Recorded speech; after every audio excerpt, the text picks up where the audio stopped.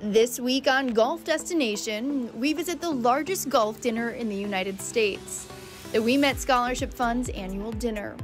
We visit the Preserve Sporting Club and residences.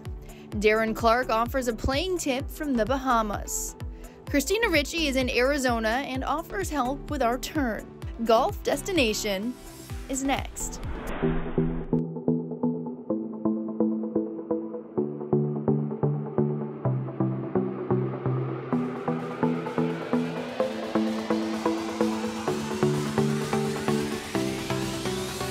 Hello and welcome to Golf Destination. I'm your host, Meredith Gorman, coming to you from the Sociable DGI Communication Studios just outside of Boston. The Ouimet Scholarship Fund hosts their annual dinner, which is the largest golf dinner in the country.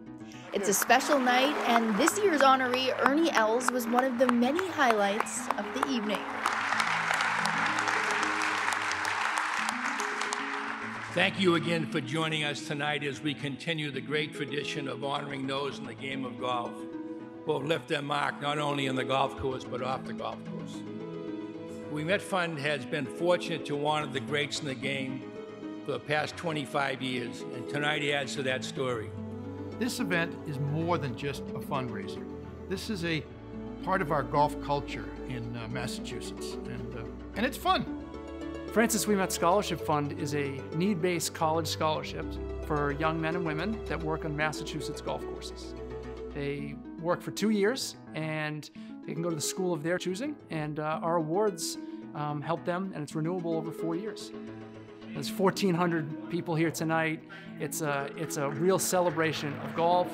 It's a celebration of philanthropy, celebration of Ernie Els, and so many volunteers and donors who just want to help the Ouimet Scholars. I'm not sure how many kids have come through your program. Amazing. But it's thousands, it seems like, and it's been going for many years. And there's such a great story behind it, you know, with Eddie Lowry and Francis Ouimet, you know, doing what they did back in 1913. And here we are, 100 and something years later. And that story still continues, and you've created something around it, which is brilliant. The 2023 student speaker, Anthony Adalizzi, shared his inspiring story. The fund then surprised Anthony at the podium with a scholarship meeting 100% of his financial need. Here is his story.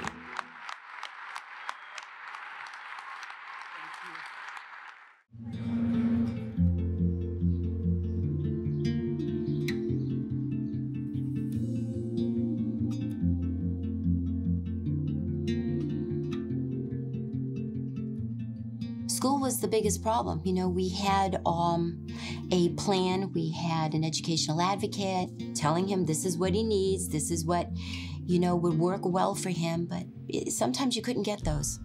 You couldn't get those services, and that's what he really needed. That, and I think trying to make friends. Make friends. He had a lot of trouble. He was by himself most of the time. When you're different, you know, they kind of know. I don't know how they know, but when they do know, it's challenging.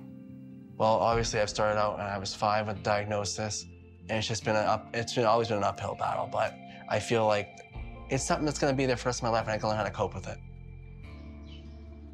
I fell in love with golf when I first picked it up when I was 3 years old. The first thing I love about golf is the game of honesty.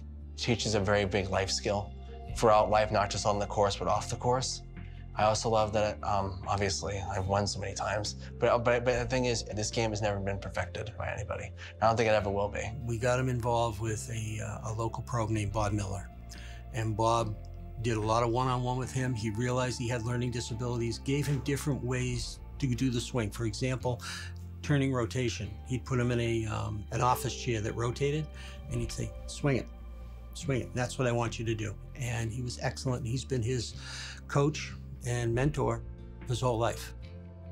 Anthony's parents started Anthony at golf when he was like 3.5 years old. You know, here, and you know, we had some like plastic clubs and got going, but even at that age, he just really seemed to have just had a blast hitting golf balls, and of course that extended on through the present day. Oh, golf in high school was great for him. I mean, he loved it. He had never done the competitive golf before. He just loved it. And there was a camaraderie with a few of the kids. They all have something in common. They all share with each other different techniques that they learn. So that was good for him. That setting was ideal. After my first loss, my dad came over to me and said, and he wanted to know if I was sitting in the locker room. I was upset, obviously, because I lost, but I didn't understand at the time what this game is about. And that's always an aha moment. But my mom and dad came in, they told me it's okay. They said, don't put the clubs down.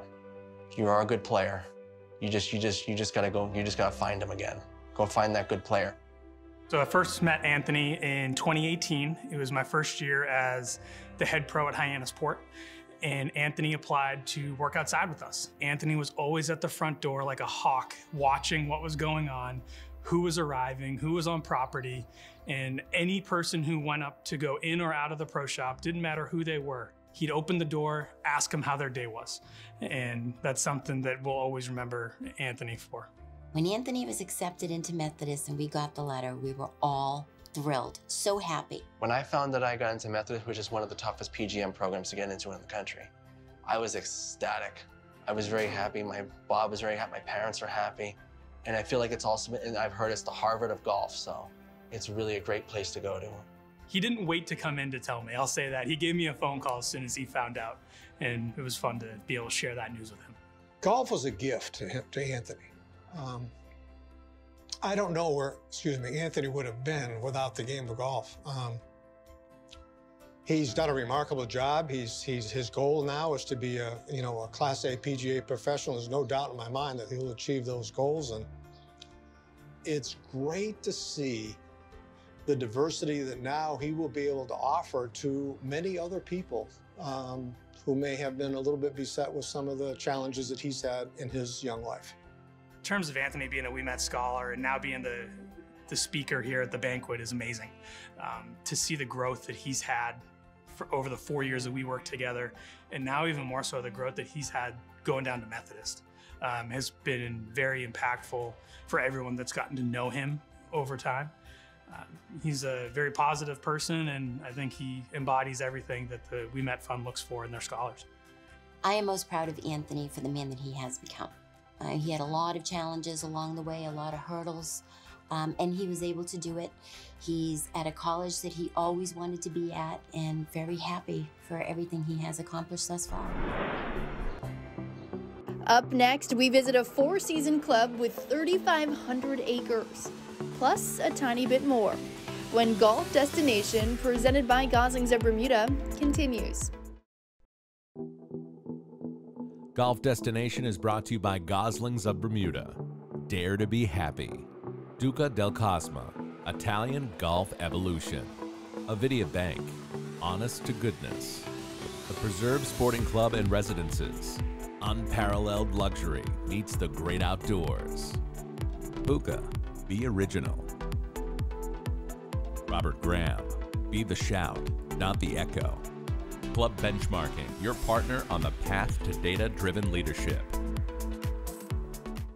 For 8 generations, the Goslings family has made it their goal to perfect the art of blending and aging rum. They let go of control of this process and let Mother Nature take the reins on the open ocean. The voyage starts by filling once-used bourbon barrels with a proprietary blend of aged dark Bermuda rums. The stormy seas and air have an extraordinary effect on the blend. The result, Goslings Spirited Seas, a generous gift from the wild Atlantic Ocean. Club Benchmarking Capital Reserve Study arms you with a precise chronological roadmap of capital requirements and associated costs.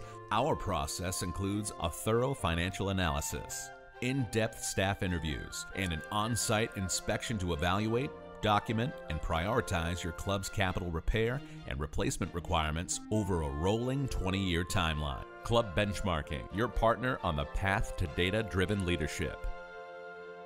Welcome to the most amenities-rich sporting club in North America, the Preserve. 3,500 splendid acres.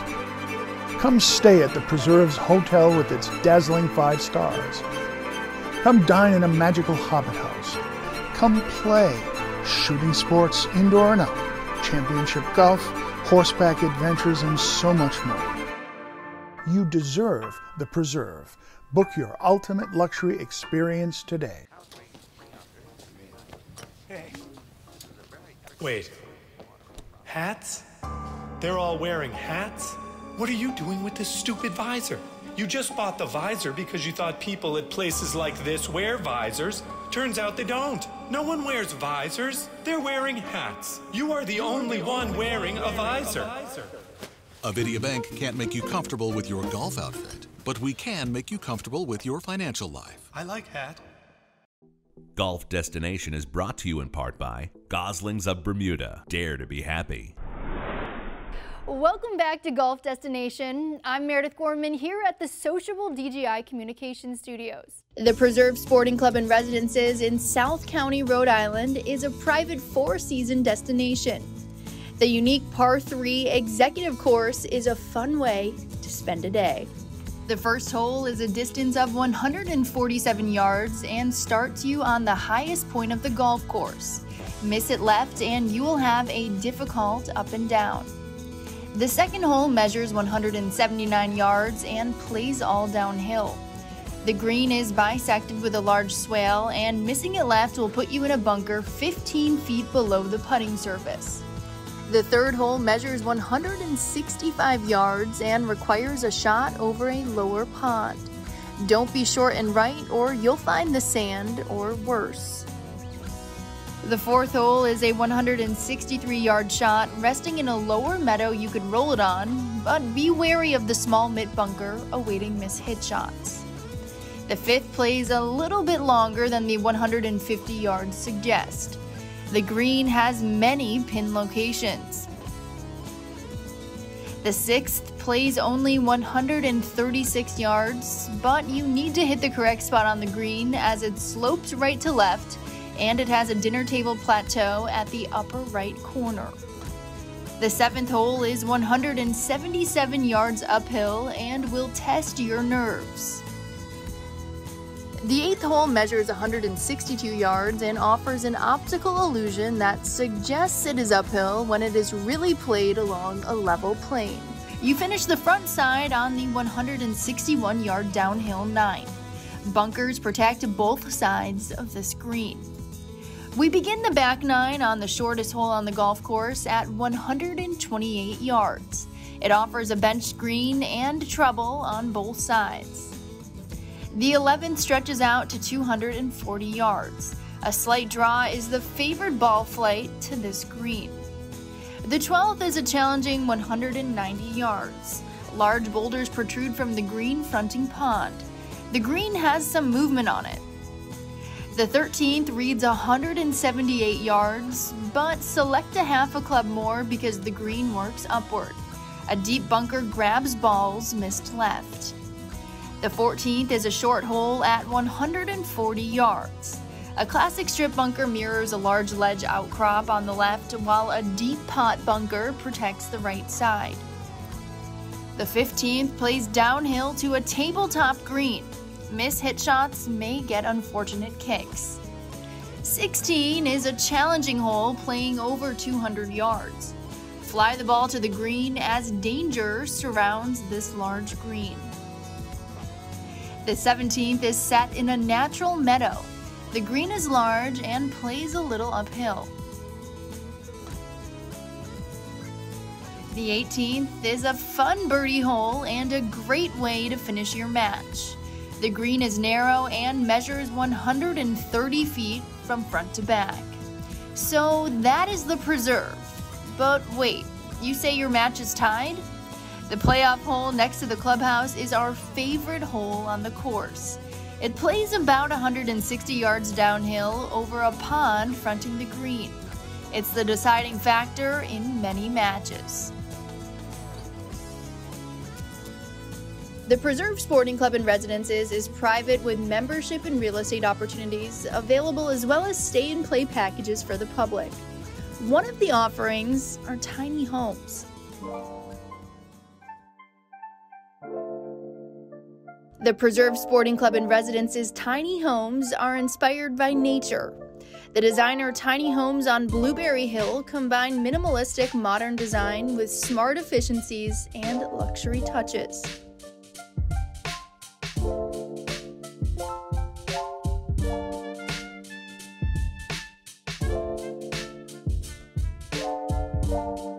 They feature floor plans that maximize every inch. Fashionably integrated storage options. Classic design from a leading architect.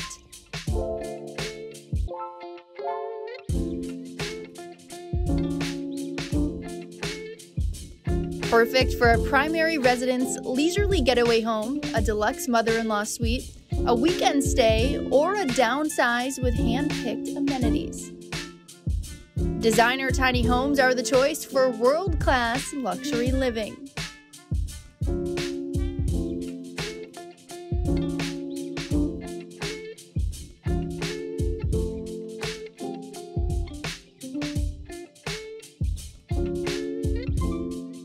These stylish homes also offer a one-of-a-kind 3,500-acre backyard with 4 seasons of incredible activities, luxury amenities, and a legacy to last generations.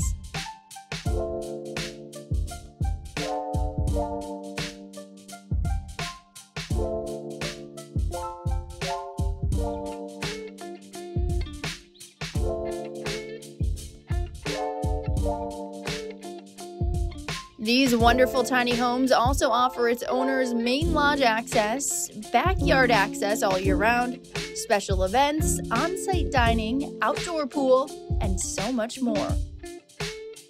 Visit PreserveSportingClub.com for more information. Next, you'll get a tip that will help turn your golf game around when Golf Destination, presented by Goslings of Bermuda, continues. For 8 generations, the Goslings family has made it their goal to perfect the art of blending and aging rum. For the first time, they let go of control of this process and let Mother Nature take the reins on the open ocean. The voyage starts by filling once-used bourbon barrels with a proprietary blend of aged dark Bermuda rums. The barrels are loaded onto the MV Oleander, and the rum ages for another year at sea, traveling back and forth from Bermuda to the mid-Atlantic. Extreme changes in temperature force the wooden barrels to expand in warmer climates and contract in colder temperatures. The rum interacts with the charred American white oak over every wave and change in weather, extracting all the barrel's flavor. The result is an elegant and complex rum with an oaky nose, hints of salted caramel, and luscious spice for a smooth finish. Gosling's Spirited Seas, a generous gift from the wild Atlantic Ocean.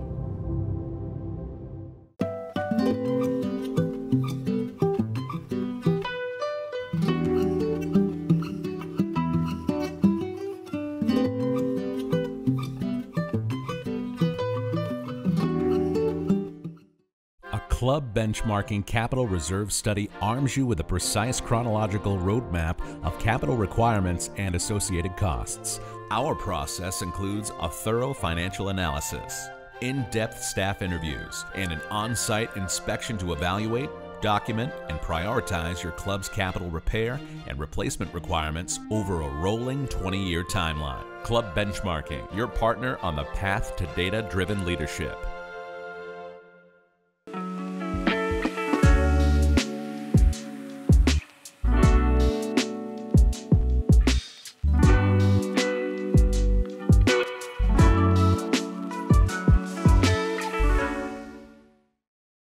Club Benchmarking, your partner on the path to data-driven leadership. Hello and welcome back to Golf Destination. I'm your host Meredith Gorman from the sociable DGI Communication Studios just outside of Boston. Now let's venture out to Arizona where PGA professional Christina Ritchie helps with our turn. Hey guys, Christina Ritchie. If you want more pars, but you really struggle getting the ball airborne, you don't have a lot of distance, especially from the fairway. That's your pain point, all right? You chunk it, your balls are low, no fun, no confidence. So I find players go off where they don't get distance or their ball doesn't get airborne or they even chunk it or blade it, is they're just using their arms, all right? And the back foot's stuck in cement, so you're not using your body. So you really want to use your body and get to a full finish. You got to swing all the way through, all right? So your belly button is left of the target. and this shoulder is wrapped all the way around, all right? And I know what you're thinking. Christina, I'm not that flexible. It really has nothing to do with mobility. It has everything to do with your back leg, all right? Where players go off is because they don't move it. They're like, oh my gosh, I can't get to a finish. I'm so immobile. I've lost all my flexibility. And it's really this back foot.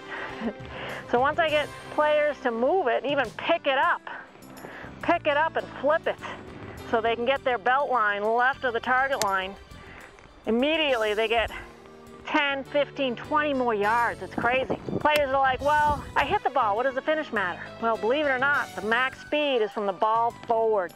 So if you're finishing here, which is kind of before the ball, all right, you're not really generating enough club head speed. But if you're increasing your speed, so from the top of your backswing, you're increasing your speed, so the speed is out in front of the ball, you're gonna get a lot more distance. And with the PXG 0211Z hybrid iron, that's gonna make your job of getting that ball airborne effortless. I'm only asking you to get to a finish. All right, so use your body and get to a finish. And you're gonna be amazed how far the ball goes. Golf legend Darren Clarke joins us next from the Abaco Club in the Bahamas, when Golf Destination, presented by Goslings of Bermuda, returns. Golf Destination is brought to you in part by Goslings of Bermuda. Dare to be happy. Welcome back to Golf Destination, presented by Goslings of Bermuda. I'm Meredith Gorman from the sociable DJI Communication Studios just outside of Boston. Trade winds and tropical breezes sound nice, but do you know how to play in those conditions? Thankfully, Abaco Club resident Darren Clarke does, and he offers his advice. We're here in the 17th hole at the Abaco Club in Winding Bay. Beautiful par 3, downhill, but as is the norm, the wind is coming back against today, so the yardage is 167, but it's going to play a little bit longer because of that wind coming against. So I've got a 6-iron here, which normally goes about 185 yards. So into the wind, I do a couple of things. One is that I move the ball fractionally back in my stance. And number two, I try to make sure that my hands are just leading the club head a little bit more. So I'll de-loft it, so I'll have a little bit more control of keeping that ball low, almost like a punch shot into the wind. But at the same time, my body keeps rotating all the time. So let me see if we can do it here. Sometimes it's hard when the backdrop is as nice as this to actually try and hit a decent shot, but let me see what I can do. So 6-iron, ball back in the stance a little bit. Normal swing, keep rotating.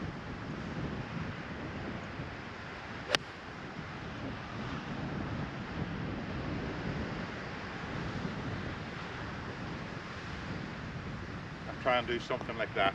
That would be a very good one when I'm playing with all my boys here, because it probably would make a little bit of cash, or maybe a few click lights off. So, played 17, you pushed your tee shot, did a decent shot, kicked off this slope. Our course super here, Matt DeMace, has put in this nice little sandy area just to catch a few people. So you're in here, bunker shot, basically waste the area, but you play it like a bunker shot. How do you play a bunker shot? Number one, I see people backing up on it all the time, trying to help it, trying to scoop, a bit like pitching. First thing in bunkers is you always want the majority of your weight on the left-hand side, because it needs to be a descending blow coming into the golf ball. But people try and think that they've got to connect the golf ball. We don't. You imagine if the ball's sitting in the middle of a little square like that, the ball's in here. What I try and do is try and remove the square of sand. So I'm hitting sometimes an inch, sometimes an inch and a half behind the ball down into the sand with some speed. I'm never ever trying to hit the ball first when it comes out of a bunker. Sometimes we'll get closer to it if we need to put extra spin on it, but again, that's because we practice them all the time. But rule of thumb, weight forward, try and remove that box of sand from around the golf ball. So let me put it over here, see if I can give you a little bit of a demonstration. So weight forward, keep my speed up, remove that little box of sand.